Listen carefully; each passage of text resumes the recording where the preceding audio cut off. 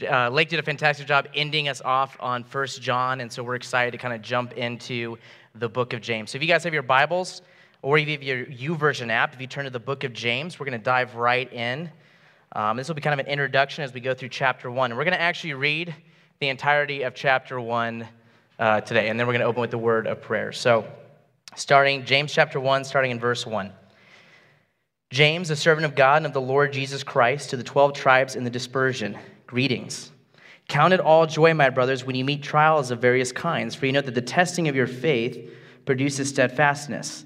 And let steadfastness have its full effect, that you may be perfect and complete, lacking in nothing.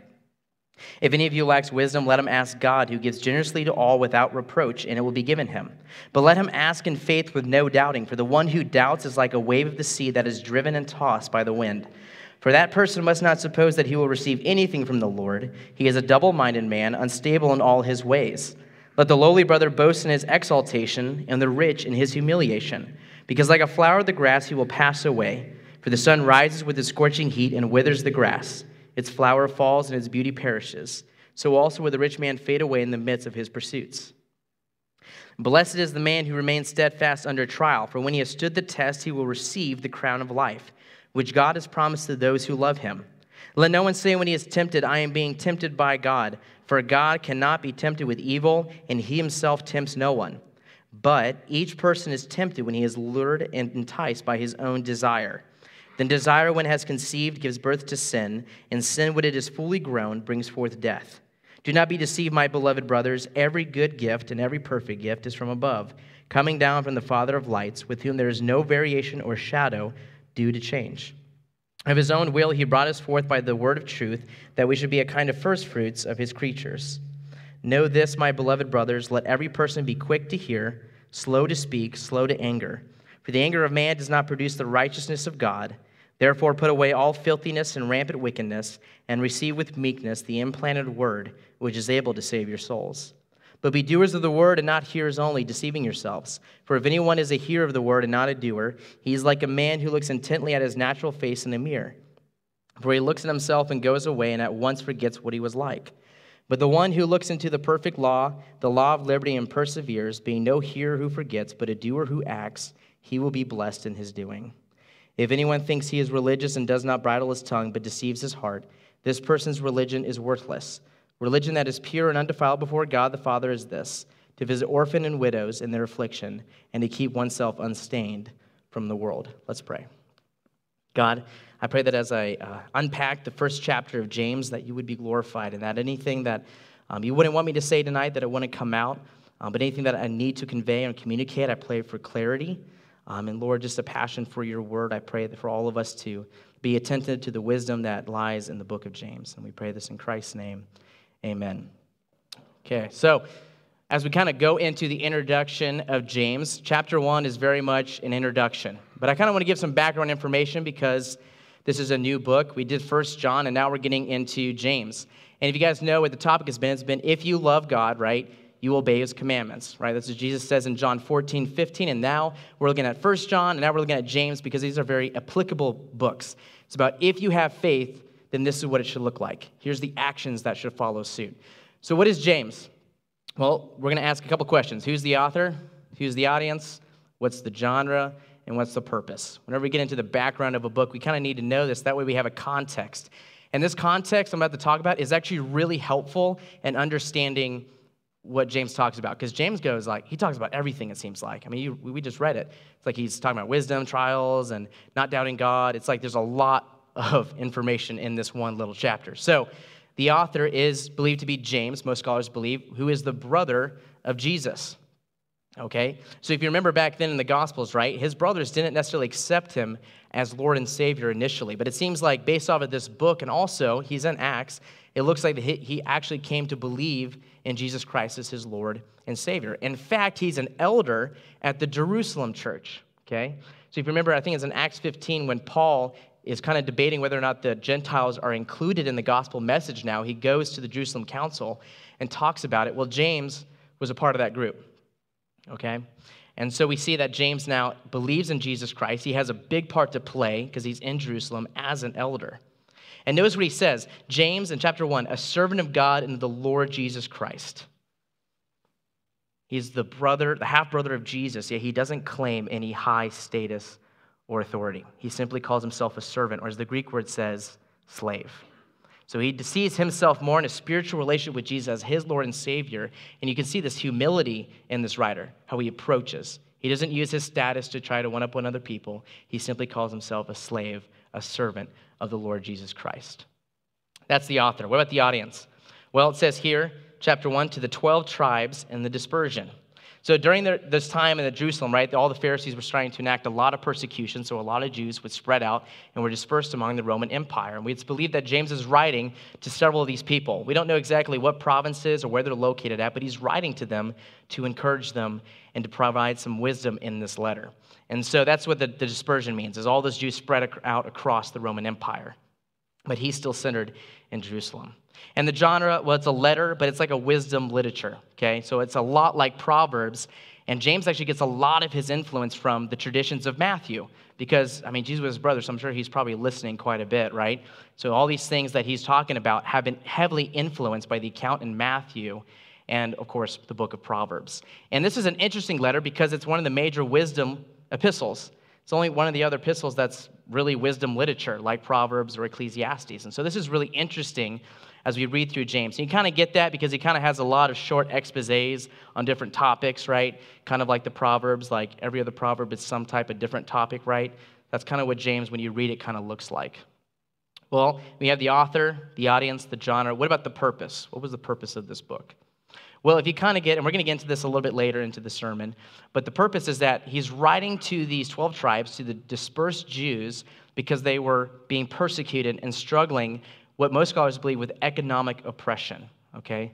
So we had these kind of middle-class poor Jews, and they were struggling under the hand of oppressive landlords, people who would charge them high interest or try to keep them under their thumb through loans or keeping them in debt. Okay, and so this is their persecution. This is something they're struggling with. And remember, they were dispersed, right, because of persecution. And so James is writing to them to encourage them and to provide them wisdom for their trials, okay? Trials, difficulties, and hardships. So we kind of read all of chapter 1, but I want to kind of provide a quick little kind of a structure so we can kind of understand as we go through it. There are 3 major themes in the first chapter of James, okay? Just 3 major themes. Now, it's kind of confusing because it's, he's all over the place. He's kind of talking about this, then he goes into wisdom, then he goes into the rich and the poor, then he goes back to doubting God, then he talks about temptation, then he talks about hearing and doing. And when you look at all of that, at first glance, it's kind of overwhelming. You're like, oh my goodness, where do we start? Where do we start with this book? Well, this is kind of the best way I think we can break it down, okay? So there's 3 themes. The first one is enduring trials. Okay, and that's in verses 2 through 4. And then the second, James 1, 5 through 8, is about wisdom. And then James chapter 1, 9 through 11 is about poverty and wealth. Okay, these 3 major themes. And they do fit together as we go through the sermon. You guys are going to see how they correlate with one another. Okay, so that's the first half. Now, that's in the order of the book. And then he goes back into the same 3 themes a second time. So the second half of James, same order, talks about enduring trials, verses 12 through 18. Then verses 19 through 25, he talks about wisdom. And then verses 26 through 27, he talks about poverty and wealth. I know you probably can't read it from up here. That's okay. I just kind of wanted to show the structure of the text. That way you kind of know where I'm taking you here. So we have the first half of James, if it goes back. Okay. And then the second half. Same 3 themes. And we're going to talk about each of these themes. So when I talk about enduring trials, I'm going to be looking at both of those passages, okay? And then when I'm talking about wisdom, I'm going to talk about both of those passages together. And when I talk about poverty and wealth, we're going to be talking about 26, 27 with the other first half. So that's what we're going to be doing. And the 3 major points, okay, and I'm going to give you guys the 3 points right away, is about rejoicing in trials, asking for wisdom in the trials, and boasting in Christ in the trials. That's how they fit together. So, let's dive right in. Verses 2 through 4, count it all joy, my brothers, when you meet trials of various kinds. For you know that the testing of your faith produces steadfastness. And let steadfastness have its full effect, that you may be perfect and complete, lacking in nothing. So the first major command that he tells the Jewish people, what does he say? Count it all joy. Consider, ponder, think of your trial as something good. That's pretty audacious, don't you think? Sickness, if you encounter sickness, if you encounter injury, count it joy. Someone passes away in your family, consider it good.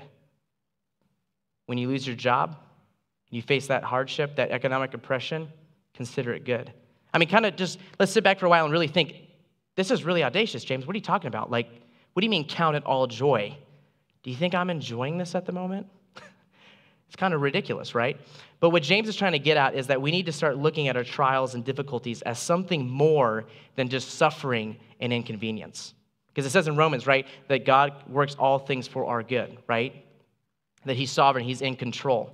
So the command is to rejoice in the face of any trial that comes our way. And he says various. He's not just talking about the economic oppression they're enduring. He's talking about any type of trial, various types. Sickness, injury, financial burden, relational distress, betrayal, real persecution, any of those types of trials. He's saying consider it, count it, think of it as joy. I don't think he's really talking about emotion like, oh, put a smile on your face or be happy all the time when you're enduring hardship. What he's saying is see it in a different light. Consider it a joy. And the reason, verse 3, for you know that the testing of your faith produces steadfastness. So you guys know, like, one of the cool things about God is that when he gives a command or an instruction, he gives a reason behind it, okay? You ever had, like, your mom, like, you know, you're supposed to do these chores, right? And your mom's like, I need you to take the trash out, you know, and you're just had a long day, and you're like, well, why do I got to take the trash out? And she says, because I said so, right? She's like, I told you, I'm mama, and you're going to do it. But you're like, why? God's not really like that, okay? So I'm not trying to, like, dog on any moms and stuff, but it's not really the best parenting because what you want to provide is a principle or reason. So when God says, don't commit adultery, he's saying that because he's faithful. He cherishes faithfulness. When he says, do not kill, the reasoning behind that is because he believes in the sanctity and the value of life. When he says, consider or count it, and let steadfastness have its full effect. Why? That you can become perfect, complete, lacking in nothing, meaning you'll be holy, righteous before God. That's his reasoning behind that. And what's really important is the testing of your faith. When you endure trials or hardships, it's testing the legitimacy or the genuineness of your love for God. If you love God, you will endure these trials. You will trust in him in the midst of these trials. So that's the reason. And what's the end goal? It's to have the crown of life. If you go down to verse 12, right? On the second section, when he goes back into talking about trials, verse 12, he says, blessed is the man who remains steadfast under trial, for when he has stood the test, he will receive the crown of life, which God has promised to those who love him. The reward is eternal life. The reward is relationship with God. Trials test our faith to be genuine or not genuine. They're kind of like status updates about your personal holiness, where you're at with God. Because, you know, it's like when you are put up against resistance or difficulty, right? That tests your strength. That tests your steadfastness. That tests your resolve in following God. So whatever trials you may be encountering or struggling with, that's the purpose. It's supposed to see how genuine and real you are. Because we can talk all we want about following God, right? We can talk, oh yeah, you know, people are like, I can totally, like, you lift, you know, I can bench press like 300 pounds. I can do that. It's easy. Not a big deal.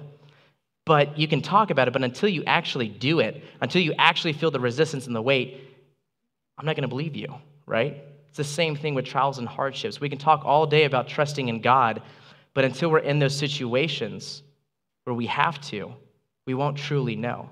So he's calling it joy. He says, consider it good because it's going to build confidence in whether or not you actually are trusting in God. Like Peter, right? Peter was like, oh God, you know, I won't deny you. I'll be with you. You know, he's up in there in the Lord's Supper, and he's telling him, I'm never going to deny you. I'm never going to abandon you. I'm always going to be there with you.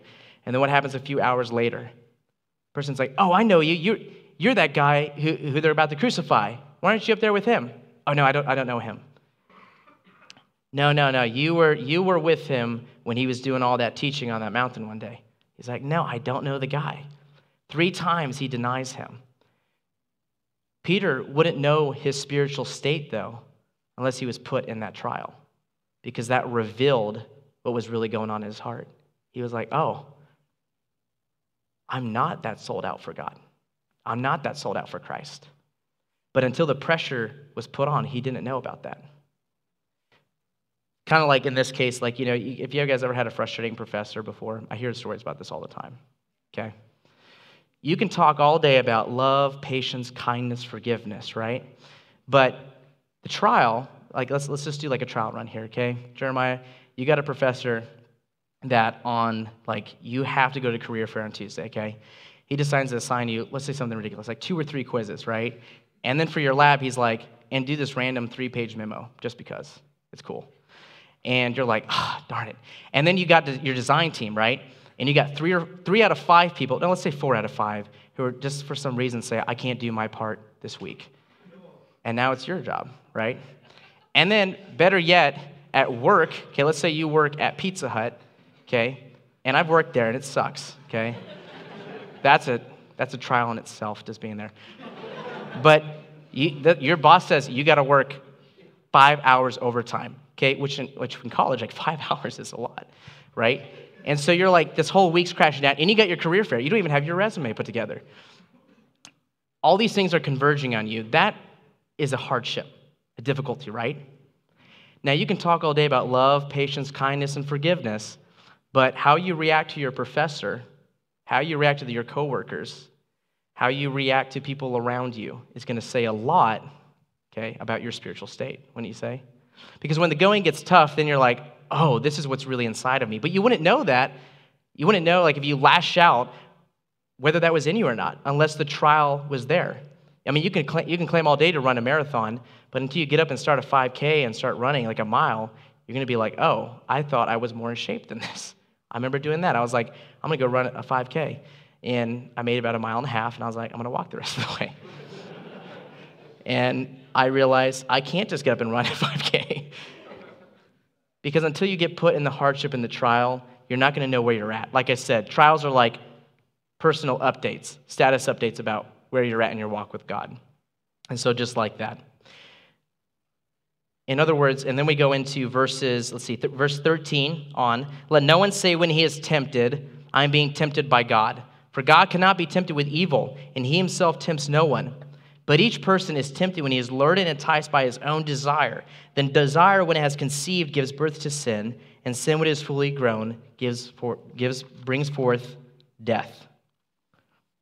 Here's the danger: when our trials become temptations. Because, like, just in the example with Jeremiah, right? When that happens, okay, he can react to his professor in 1 or 2 ways. He can lash out, and he can put him in his place, right? You can go after those 4 design team guys and be like, I'm going to pummel you to the ground, right? Or you can stand up for yourself. I'm not saying you need to be a pushover, but you can lovingly express, hey, this is what we need to do, or I can't do this, right? But it's when we're put in that distress and that trial that now the temptation, that selfishness, that self-preservation starts to come out, and we're tempted to do that, or we can choose the way that God calls us to, which is love, kindness, patience, right? So the trial tests you. Which direction are you going to go? Are you going to be loving and kind, or are you going to become selfish and mean-spirited, bitter, unforgiving?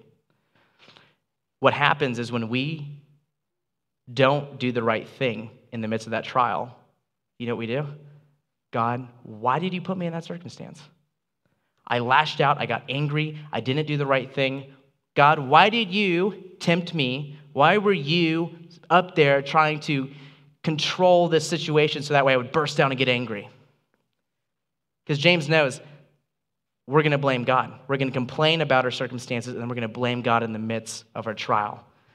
And James says, let no one say when he is tempted, I'm being tempted by God. God cannot be tempted. He's not evil. He's good. He says, but each person is tempted by their selfish desires, by their selfishness inside of us. That's what draws us into sin. That's what makes the trial the temptation at times. He says in verse 16, Do not be deceived, my beloved brothers. Every good gift and every perfect gift is from above, coming down from the Father of lights. He's reminding them, don't doubt God's goodness in the midst of these trials and difficulties. If you do, you won't trust him. You won't run to him. He says, and when you lash out, when you do something wrong, don't blame God for your reaction. It's just showing you where you're at. So it's really important that we remember. He says in verse 18, of his own will, he brought us forth by the word of truth, that we should be a kind of firstfruits of his creatures. Meaning, you have eternal life because of him. Why would you doubt his goodness? Why would you blame him? Because he regenerated you. He saved you from hell. He created in you new life. Why would you blame him as being someone who's tempting you with evil? But in our trials, when we mess up, when we do wrong, we say, God, this is your fault. Maybe we don't say it consciously, but we definitely in our minds and our spirit towards him feel like, why didn't you change this up for me? Why weren't you there for me? And what James is saying is don't be deceived. Okay, that's your selfishness coming out. Don't blame God for your wrong response in your trials. So applications pretty much don't complain or blame God. See your trials as a testing of the genuineness of your faith and the strengthening of your holiness. In many ways, it's how you view your trials that either benefits or damages your spiritual walk. Not so much the trial itself. It's how you view it, how you go about responding. Don't see your temptation or your wrong responses as God's fault. Don't blame God for your poor response. That's our fault. Number 2, though, is asking for wisdom in trials, which goes into the second part, the second theme, right? Wisdom. In verse 5, if any of you lacks wisdom, let him ask God, who gives generously and to all without reproach, and it will be given him. So you're kind of like, okay, James goes from trials to jump into wisdom. What's he talking about? What James is talking about is you need wisdom to navigate your trials. Going back to Jeremiah's example, right? How are you going to handle a professor, right, who has the authority over you? How are you going to handle team members who are responsible to do that work? You got to stand up to them. You got to be loving, right? How are you going to navigate having to add 5 hours overtime, but do it with gentleness, lovingness, and with Christ-likeness? That takes discernment. I can't tell you in that situation exactly what you have to do, right? You know the principles, you know the fruits of the Spirit, but we need to pray to God for wisdom to navigate those trials in our lives. So that's where wisdom comes from. How are we going to handle the trials? Well, ask God. He says, you want to be perfect and complete, lacking in nothing. But if you do lack, if in your trials and your temptations and your hardships, you are lacking in the ability to follow through, then go to God and ask him. And he gives generously. He gives without reproach, it says. Meaning God doesn't look at you and say, wow, you got to ask for wisdom? No, God knows he has the wisdom, right? He doesn't look at you as inferior to that. He knows you need him, and he's going to give it to you generously, right? He's not one of those guys who's like, I told you that you should have came to me.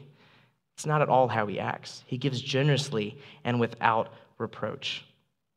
So that's the main point. What do we need to ask for? We need to ask for wisdom, discernment. God, how do I navigate these difficulties? How do I navigate financial burdens? How do I navigate these relational problems that I'm having? How do I navigate my work? How do I do it by imitating and being like you, God, by being like Christ, but yet trying to figure out how to solve these issues?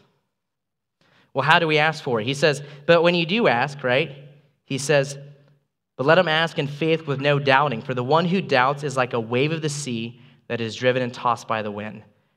For that person must not suppose that he will receive anything from the Lord, for he is a double-minded man, unstable in all his ways. That was verses 5 through 8, right? That second theme of wisdom. We need to not doubt God's goodness when asking him. We can ask God, but doubt in the same breath. You ever had those people that like ask for advice, right? They come to you and they're like, hey, I have a question. And you're like, okay, yeah, I want your advice. And you give it to them and they're like, don't really accept it. They're kind of like, whatever. So there's one time, me and my family and I, we went on a trip, and my brother, he has these funny spending habits. He gets really fixated on like a hat or a poster he wants to buy, right? So he found this like fedora hat, okay? And I was like, he asked me, he's like, Nicholas, do you think I should get this hat? And I was like, I don't know. And he's like, no, I think I need to get it.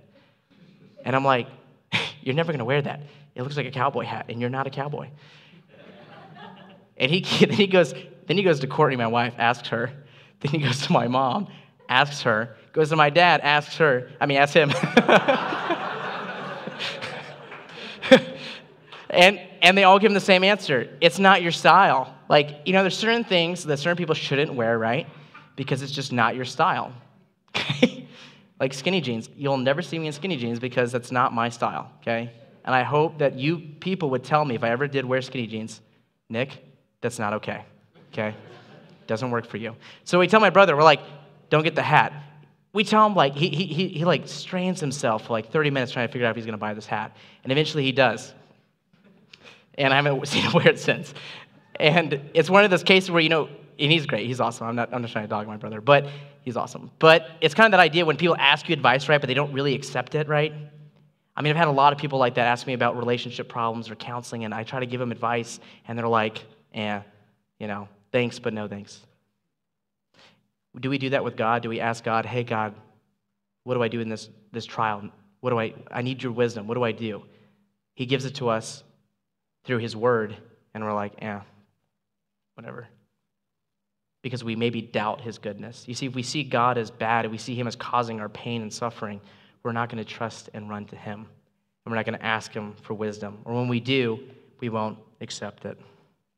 So that's what he says. We have to ask for wisdom. We have to ask for it, believing in God's goodness. Now, we go to verse 19, right? So that's the first half, right, of the part of James.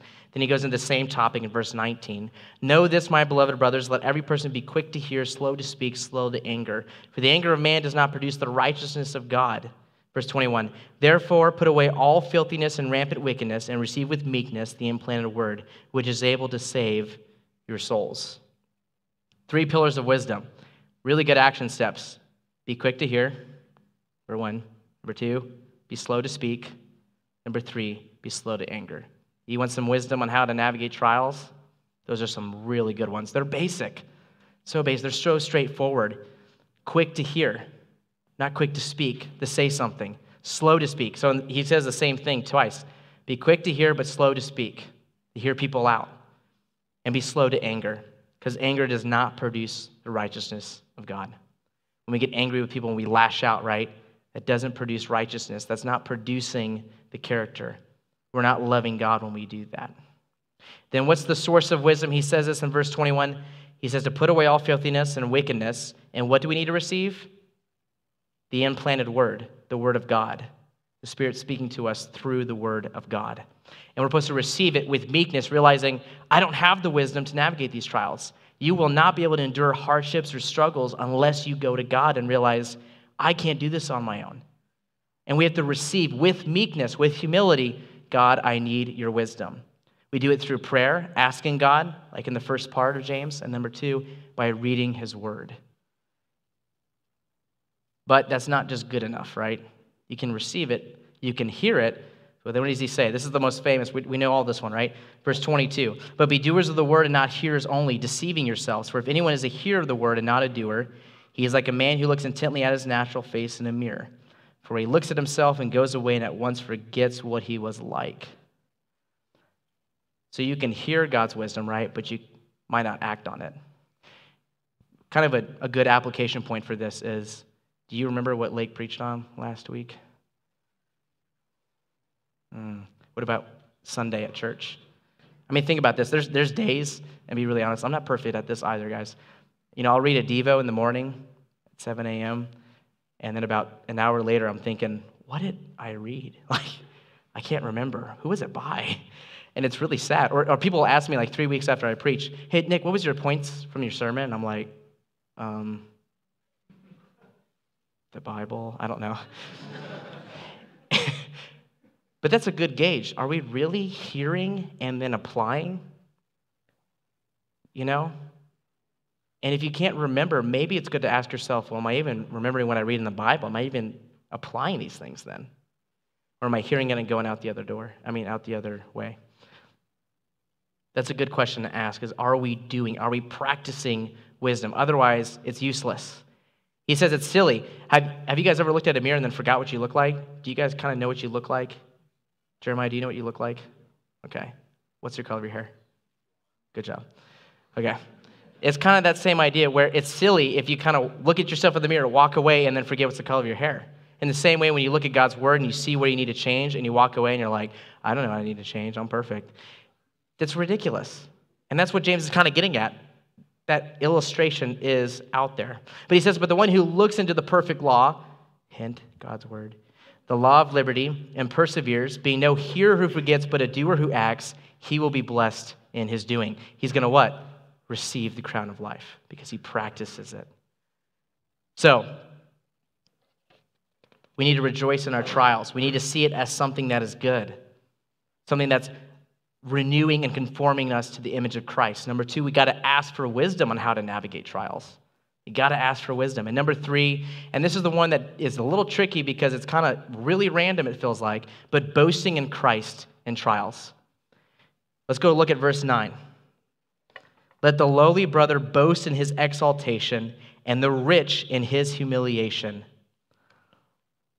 James, can you please stick on one topic? It's like, where's he going with this, right? He's talking about trials, wisdom, and he's like, all of a sudden he's talking about poverty and wealth, and you're like, what's going on? This is where I told you guys the context is important. What's the trial that the people are facing that he's writing to? Economic oppression, right? The rich are hurting them, oppressing them, keeping them under their thumb. So that's why he brings up this topic of wealth and poverty. He says, remember that the rich pass away, that wealth, physical comfort, and materialism passes away, but your character, your holiness, your righteousness, your image in Christ doesn't. Learn to boast in spiritual wealth, not physical wealth. So what does he tell the rich person? He says, you need to boast in your humiliation, your spiritual state, that before God, you're a sinner saved by grace. And you who are poor, you need to boast in the fact that you've been exalted, that you don't longer live in shame because you are in Christ. Look at your spiritual wealth. So if you're physically wealthy, boast in your humble spiritual state. If you're physically poor, boast in your wealthy spiritual state. Then he says this, he talks about that sometimes, I think in our trials, we want comfort, right? We don't want character, we don't want endurance, we don't want to be more like Christ. We want comfort. And that's what these people were wanting. They were saying, I'm being oppressed and I'm focused on myself and I want to be feeling good. I want comfort. I want to be rich. And James is saying, don't forget the rich man in the midst of his pursuits will pass away. Nothing lasts. So we need to be after godly character, not just comfort. We need to not boast in our status before God, in our physical statuses or our wealth. We need to boast in Christ. That's who we need to boast in, that he's the one that renewed us and recreated us. So don't boast in physical wealth, boast in spiritual wealth in Christ. Remember that physical security and wealth does not always last. And pray for endurance, not for comfort. Don't pray that you can be comforted, right? In the sense of like a material comfort, but be praying that you're comforted by God and be praying for endurance to last the trials in our lives. In kind of summation, you may think of this and kind of say, okay, so there's some really good things we learned, right? We got to rejoice in the trials, consider it as good that we're building character. We got to ask for wisdom, and we need to learn to boast in Christ in the midst of difficulties and struggles. But sometimes it's hard because we're kind of like, well, where's Christ in all of this, right? Isn't God just kind of sitting there giving these things? Sure, it's easy for him to talk about the trials because he's up there in heaven, all happy and enjoying things, right? That's sometimes our initial mentality. But don't forget what Christ went through. I like what Hebrews 12, 1-2 says. For the joy that was set before him, Christ endured the cross, despising the shame. Who do you think counted it all joy to go to the cross? It's Christ himself. And what was the joy? To be with us, to die on the cross for our sins, to save us, to renew us. He considered joy in the trial. He sought wisdom from the Father, right? Like in the high priestly prayer, he goes to God and he prays for wisdom. He prays for connection with him. And we talk about boasting in our humility. Christ came Not with the rich, not with the kings and the queens and the magistrates. He came with the poor and the lonely. Born in a manger, right? Company of shepherds and farm animals. That was the state he came into, humbly, to kind of show that it's in Christ that we find our salvation. So I want to encourage you guys to, in the midst of your trials and your hardships and difficulties, count it all joy, because you're going to become more and more like Christ. There's a lot of trials and hardships. It's not all just these major persecutions or death or martyrdom. It sometimes are the little things, the relational distresses, the temptation to certain type of addictions. Maybe, responding to your design team members or professors in a wrong way, or thinking really ill thoughts towards them. It could be any of those little things. And what's cool about this is now you can look at every trial and hardship not as an inconvenience, but as an opportunity to be conformed to the image of Christ. For the joy that was set before us, let us endure our suffering too, so we can be one with Christ. Let's pray. Heavenly Father, we thank you for the opportunity to gather together to read your word and to learn from it. I pray, Father, that you would help us to be conformed to your image, and in the midst of our trials and difficulties, that we would trust you and you only. God, we thank you for the hope that we find in Jesus Christ, who endured the cross for the joy that was set before him, to be with us, that we can be your people and you can be our God. And Lord, we pray this all in Christ's name. Amen.